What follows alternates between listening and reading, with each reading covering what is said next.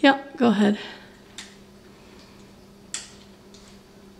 And give it a second.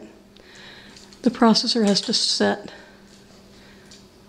This is the original pattern that Ace used to use.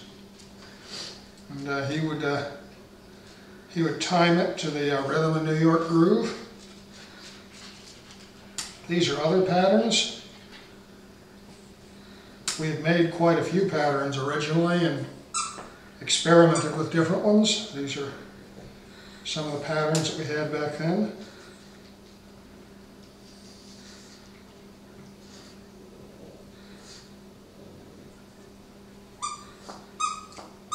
This is quite a bit brighter than the original was because it uses LED technology, and is also a lot more energy efficient. The original light guitar would only run for about 5 minutes on a quite large battery pack, but these new units with LEDs will run probably half an hour.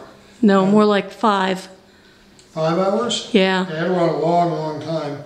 And another difference is in the heating. The original light guitar, when you held your hand up here, you could feel the heat welling off it, and you would feel the heat as the light swept back and forth.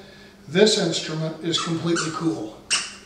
So anyway, it's a kind of a cool thing, and anyone who wants a replica of the KISS guitars of the 70s, or they just want something totally new, we could also light any other kind of instrument. We could light the fretboards, the necks, and really anything else that people have in mind.